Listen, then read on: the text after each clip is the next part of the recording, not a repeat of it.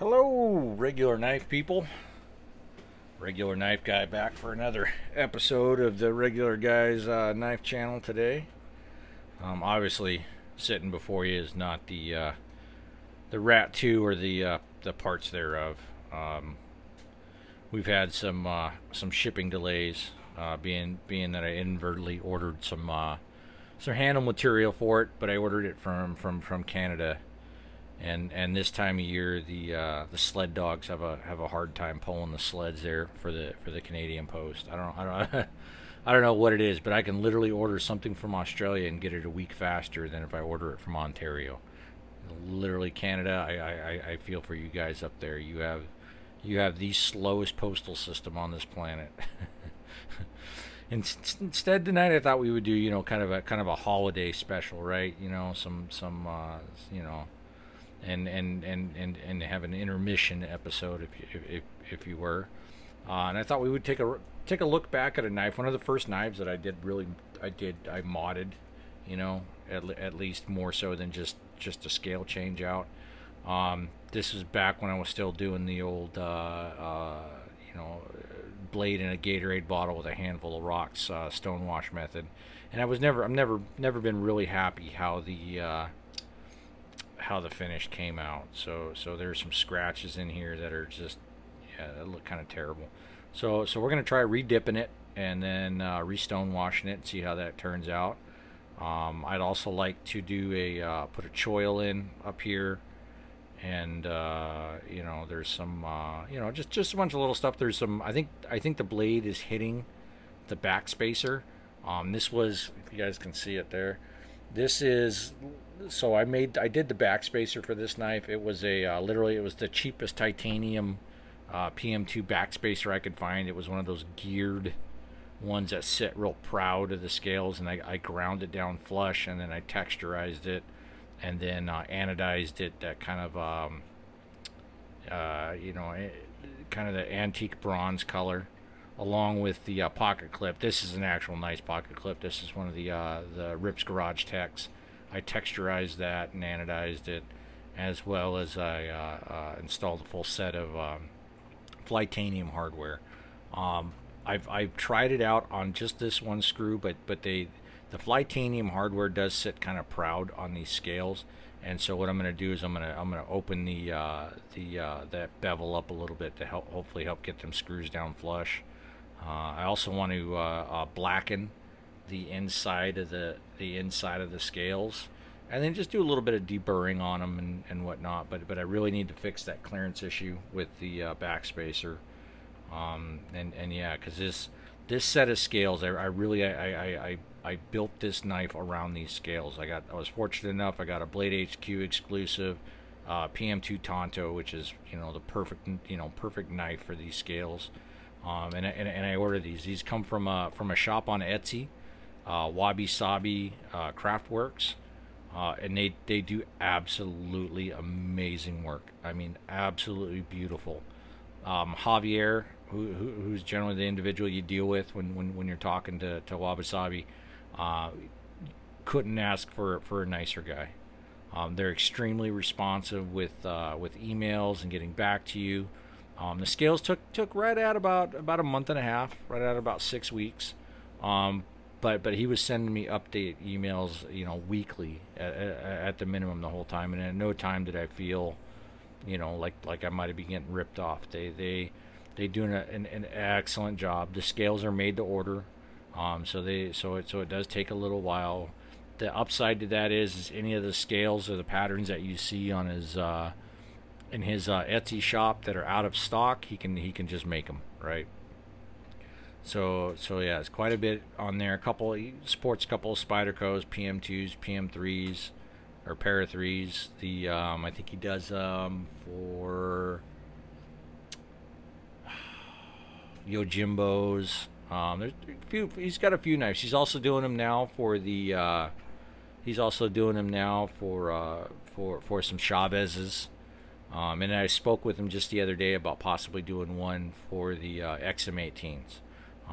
So really, he said, yeah, no problem. I just got to come up with what artwork I want to put on it for my XM18. but they are an absolute fantastic, gorgeous, piece of kit. I absolutely love them.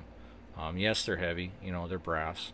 It is what it is, but not the knife you're going to shove into your jogging pants pockets. But like I said, if you're a grown-ass adult, you probably shouldn't be wearing jogging pants to anywhere but the gym, anyways. We're gonna get this thing taken apart. Gonna try to remove a little bit from the countersinks, hopefully to get these screws. Just FYI, the stock screws fit fine. The stock screws did sit down into the countersinks just fine. I just had kind of a problem with them sitting slightly proud because I went with the Flytanium instead of the stock screws. So not a design issue. This is just an incompatibility with aftermarket hardware kind of issue.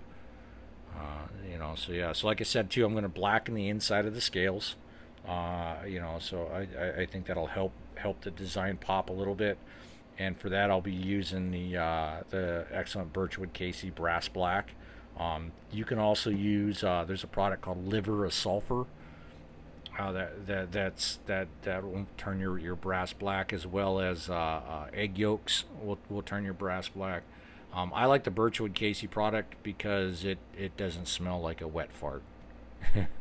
and that's the main reason I use the Birchwood Casey stuff. But any of the other two work just fine with it, as well as I'm sure there's another half dozen methods out there on the YouTubes on how to turn your brass black. So I think really the first thing I'm going to do to get started is we're going to get this thing taken apart, and I want to check that clearance. I want to get at least a show side scale off, so we can check that interference out and see if in fact that low point on the Tanto is in fact hitting the backspacer, and then we'll have to remedy that. If I remember right, these guys were all T8s.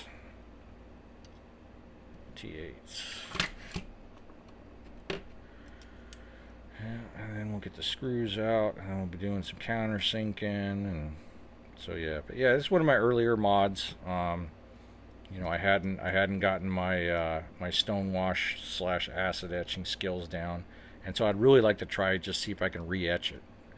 I would prefer not having to polish out the old etch first, and so we'll dip it and see if it kind of repairs it, and then go ahead and tumble it for a while.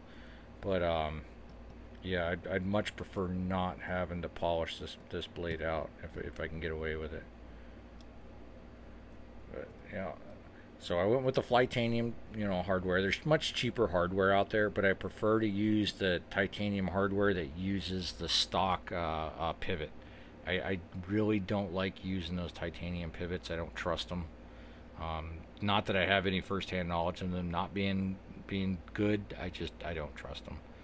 But here's the inside of the show scale, so you can kind of see all the milling, that went on. This was definitely done on a machine.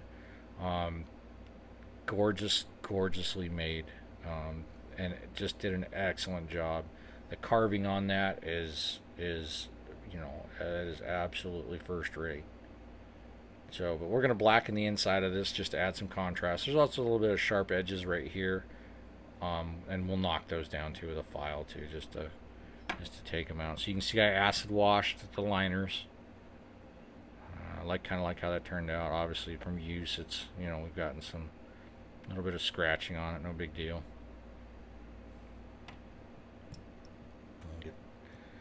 So let's see here. Yep, you can absolutely see it. So the very tip of the Tanto here is contacting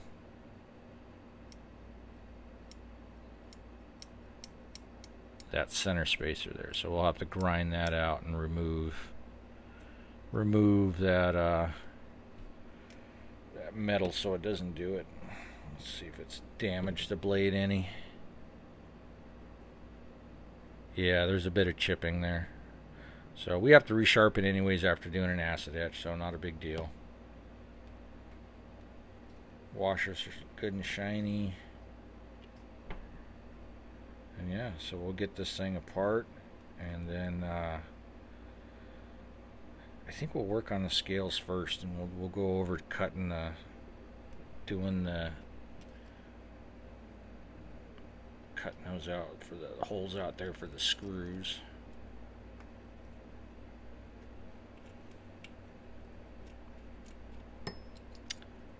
Kind of a trick to it. You want to use countersinks are one of those things where we always end up going really cheap on them, and you really ought not to. You really should put a little bit of money and effort into them.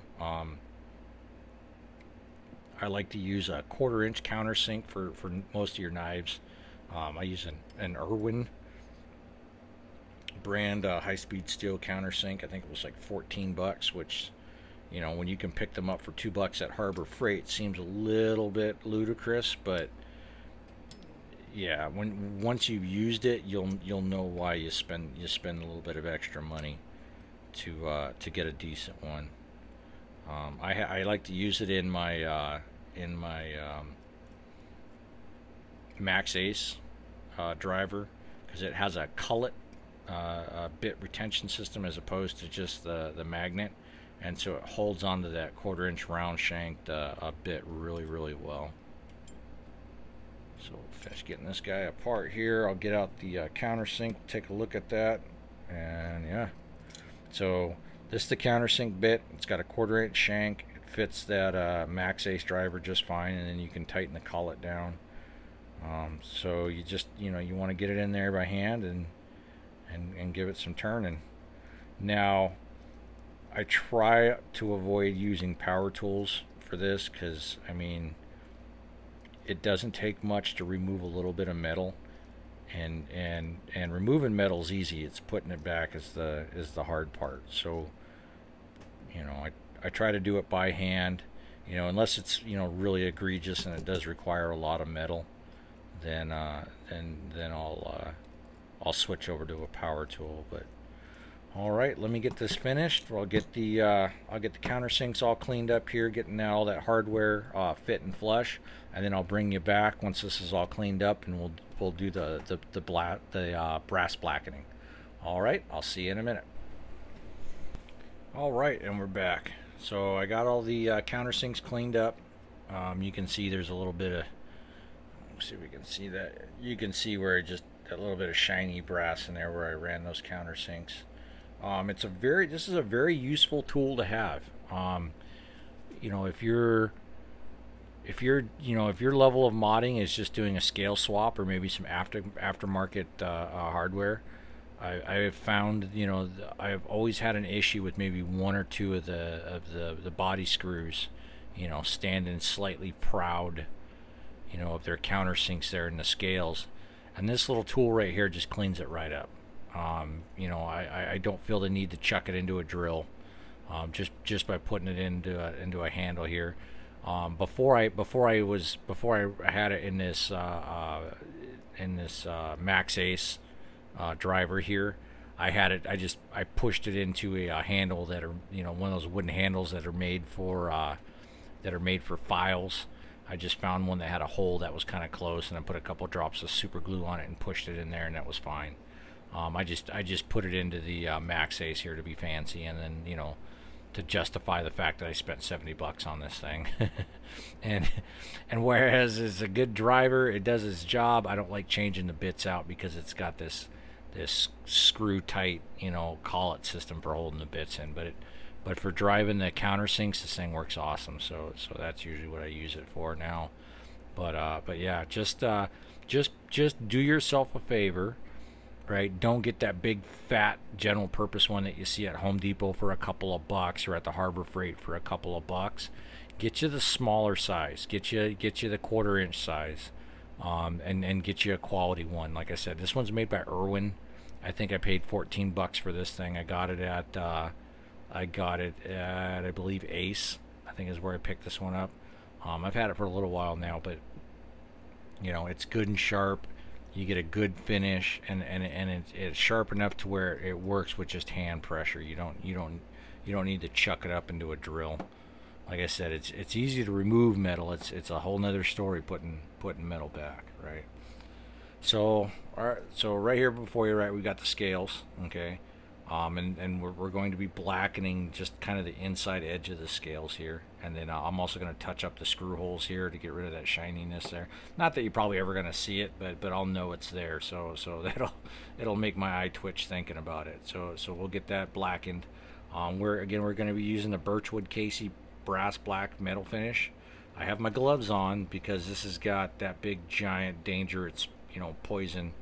Don't drink a shot of it, you know, label on the side there. So we'll be using we'll be wearing our nitrile gloves, you know, just in case. Not that we'll probably need them, but but you're right there. Danger may be fatal if swallowed. So you know, don't drink it. Before we go ahead and apply that, we're just going to do a quick cleanup with some acetone. This is my Jarro acetone here. I like to use it. This is one of those glass apothecary jars. I got it from Hobby Lobby. It was like $2, right? But it's extremely convenient for keeping acetone in. Acetone likes to evaporate, and so pouring it into glasses and stuff like that to degrease individual parts, it's getting expensive. It's like $10 now for like a quart can. So now I just like to pour a measure of it here into this apothecary jar. The lid does a good job of sealing it up and keeping it from evaporating. Plus it's really convenient. I can just dump the hardware in and swirl it around. So yeah, so we're just going to do a quick wipe down, degreasing. Like I said, I'm not 100% sure if this stuff is necessary. If you ever get into any of the other metal finishes like plum browning, and then a lot of the bluing solutions for ferrous metals, for like steels and stuff, most of those don't require any kind of degreasing whatsoever. The acid or whatever, the chemical, whatever it is in there, is strong enough that it eats right through any kind of surface grease. But I'm not 100% sure on this stuff, so we'll just do a quick wipe down. Again, it's in the insides of the scales. No one's ever going to see it, you know, but to me, you know, I'll know it's there, so so we'll just do a quick wipe down, clean up here with the acetone. Plus, I'm not sure if these guys were lacquered or anything at the factory. I highly doubt it, because I'm not getting any lacquer off here with the acetone. But just in case, we want to do our part and clean it up.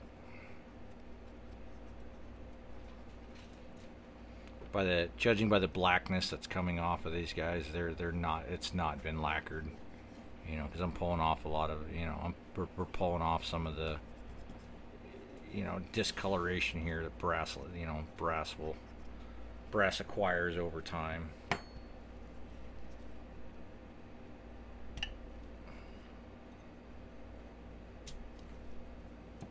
I'm not dipping these scales because they do have some blackening on the front, and I don't know if that's an applied finish like a paint or something. And you know, and I don't know if he used a blackening solution like we're using right now, or if that's painted on and then have the high spots polished out. But I don't want to risk it, so we're just going to use a cotton swab applicator there and just clean it up a little bit. All right, so that should be good. And we can go ahead and start the blackening process. Generally, when I'm spot blackening like this, when I'm not actually applying it to the entire knife or the entire scale, I like to keep a paper towel just to kind of, you know, soak up excess from the swab, and then I'm just going to use the swab to paint it on. We'll start out in the middle here just so you can see, just so we can see the effects there. You can see it's immediately starts turning that blackish brown color.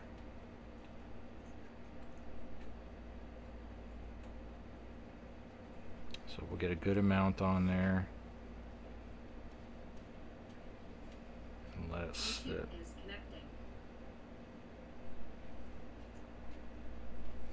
And we're just darkening the scale here. We're just darkening the brass. We're not actually physically making it black. You can make it black. I just for this use, we don't need it. We don't need it to be that dark. We just want to darken it up. And I'm going to go ahead and get the edges there. But you can see it already starting to turn black. The chemical itself will actually turn black. Yeah, just from the I don't think it's an oxide layer, but the tarnish layer, I guess, that this is causing. And like I said, we're just darkening up this brass.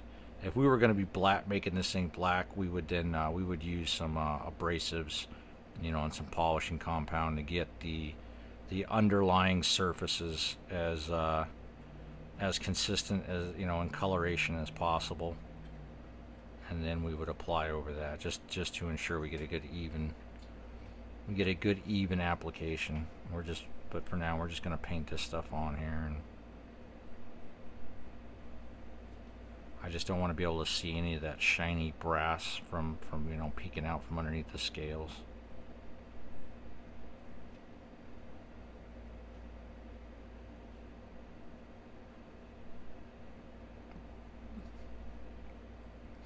Alright, so that's kind of how it works, and I'll let this sit and do its job, and then I'll rinse them off in the sink, and then we'll come back and take a look at the finished product. Alright.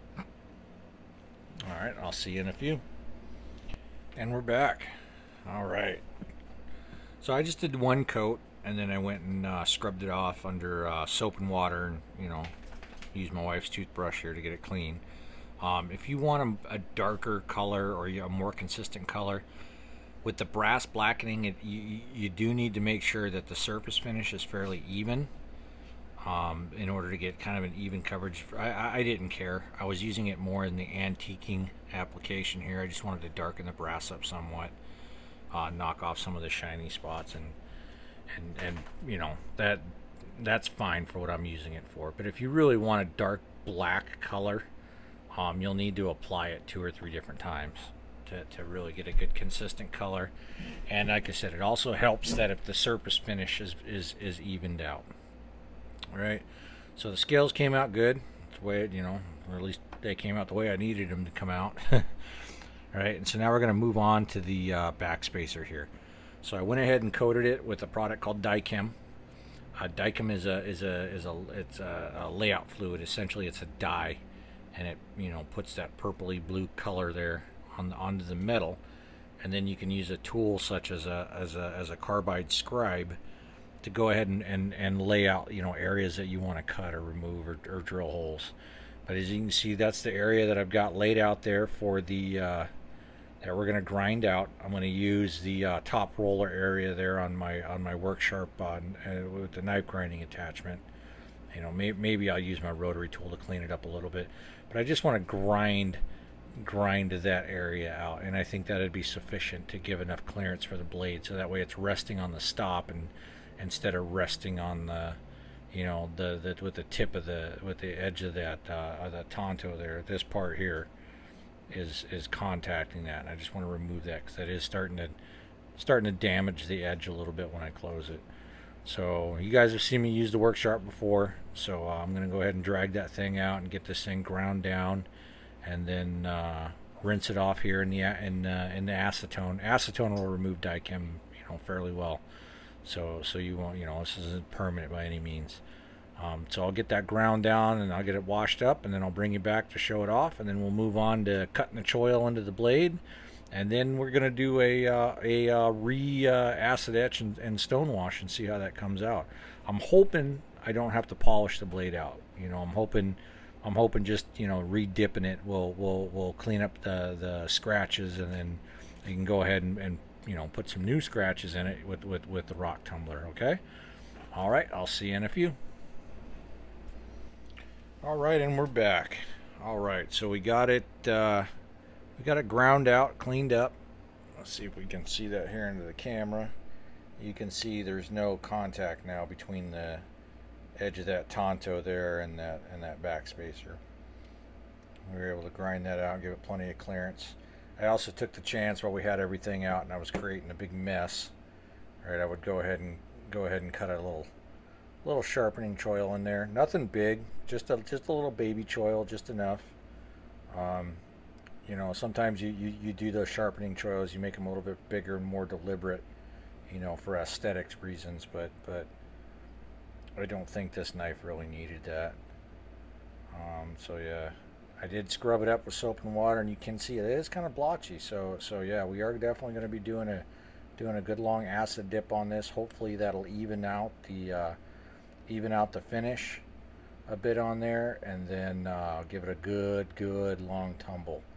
We'll make sure that we get as even a finish as possible on that. So yeah, so it's coming along fine. It's coming along good. You know, we'll get it dipped. Cleaning up here the screw holes, or cleaning up the with the tool here. It did help. The screws are now sitting flush. They're not proud anymore. So just hand turning that little countersink in there a few times was all we needed to clean those up enough to get the screws to sit down flush. So this is going to turn out good, I think. We did get a little bit of discoloration here from the heat, but fortunately it didn't reach the surface of the back spacer, so there won't be any reason to re-anodize it. We'll just leave it as is. That's on the inside of the knife that you'll hardly ever see, especially with the blades folded up. So I'm not going to go through all the hassle of dipping it and etching it and then re-anodizing it and then hoping I can match it to the other colors I've already got. So yeah. So from here I'm going to go ahead and etch it and throw it in the tumbler, and then I'll bring you back when it's all done and we're ready for the final assembly, hopefully. I have to put an edge on it and sharpen it a bit. There is some damage from where it was contacting that back spacer there. Looks like there's a chip, so I'll have to put some effort in there on the prof, but we'll get it sharpened up and get it all back together, and we'll bring you back. See you in a few. Alright, and we're back. Well, I think it came out a lot better this time than it did the first time. I don't know what you guys think. It came out a lot more consistent, a lot less blotchy, a lot less random weird scratches. I think that came out amazing. Definitely a heck of a lot happier with it this go around. Again, nothing different. I just gave it a good soak. This time I soaked it about 6.5 minutes in the ferric oxide. Then I gave it a good, probably close on 20 minutes tumble. Because I wanted a more washed out look to it. I wanted it to be more kind of that antique look like the rest of the knife. So I let it run for a good while. But yeah, I think it came out gorgeous. So we'll go ahead and get this guy put back together, take a final look at it.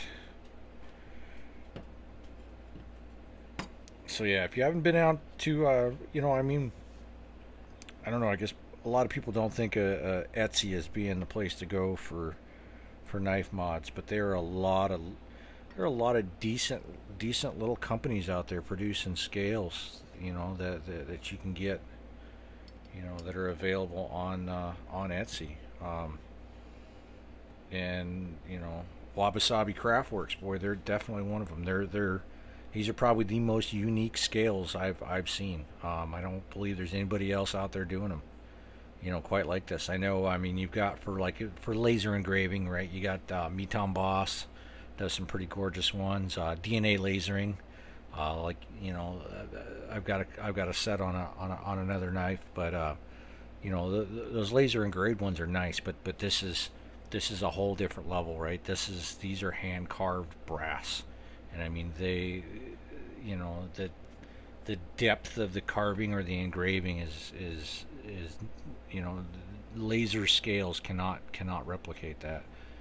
And these by far are just gorgeous scales. And for a small outfit, these guys, Wasabi is out of Indonesia. They are producing an amazing product, man, and I am jazzed to own a set. That is for sure. Get this guy put back together here. Take a final look at her. Really good fit on that lanyard tube. No, not a chore to get back together for sure. Just Really, really well done. I got it tight. These guys down slightly loose.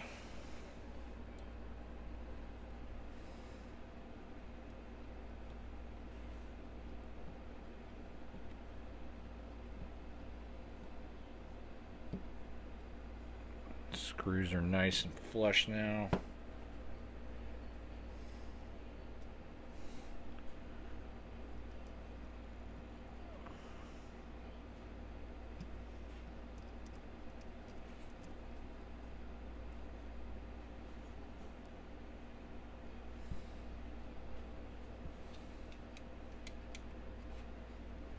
We can loosen that pivot up just a little bit.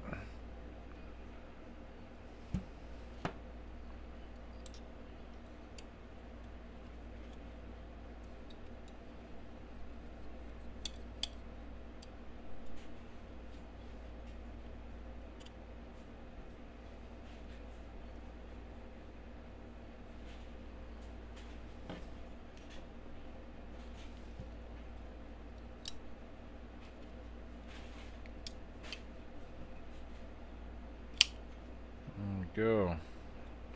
Check out the centering. Good and solid. Get that clip put back on. The clip on this guy is tip up, right hand only. It didn't have a bunch of holes drilled all over it for different positions, but I'm sure if you asked, he can do this in any orientation you'd let you know. If you want it tipped down left-handed, I'm sure if you ask nicely, Javier can make it happen. Again, like I said, they're very, very pleasant purchasing process, man. They sent me a lot of in-progress pictures so I could kind of see how the scales were coming along, you know, coming together.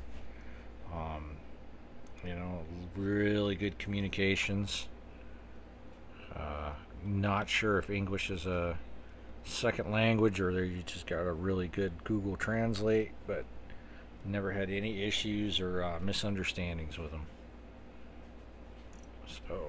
So yeah, I would definitely buy with confidence. Alright. So again, we'll just run down on the parts and what we did. So this was a Blade HQ exclusive Tanto PM2 and S30V. We've got the Wabisabi scales here. We've got Flytanium, all Flytanium hardware. Rips Garage Tech pocket clip, some unnamed cheap backspacer, both of which were modified by me, and all the titanium. I anodized all the titanium hardware to match. All right. She's a hefty girl, that's for sure, but boy, it's a nice knife. Give you one quick last look, and we'll sign off and we'll get this done. Alright.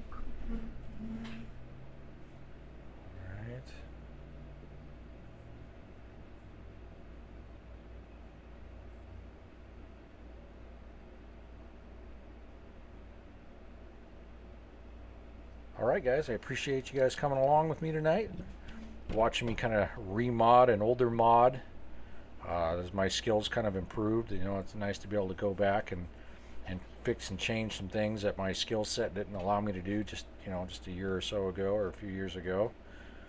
So take a look at some of them knives. You know, if you're not happy with them, you know, redo it. You know, it's kind of nice tonight to discover that I could re-dip a blade that I wasn't happy with, and without even noticing, you know, that it was dipped prior. I didn't have to sand the blade back or polish it back. It just worked out well on its own. I've got a lanyard I made for this. I'm kind of on the fence with lanyards. Not a huge fan, but you know, I kind of wanted to do one for this guy. It's got a couple of jade beads. It's got a phoenix bead. I kind of like the phoenix and then the you know the skeleton here, but I'll keep it on there for now. It's not, again, not my favorite. Not my favorite. Not a lanyard guy, but you know, I guess if there's one knife that's going to be slightly over the top and have all the bells and whistles. This is the one. So we'll get that put on here so you guys can check it out, see what you think.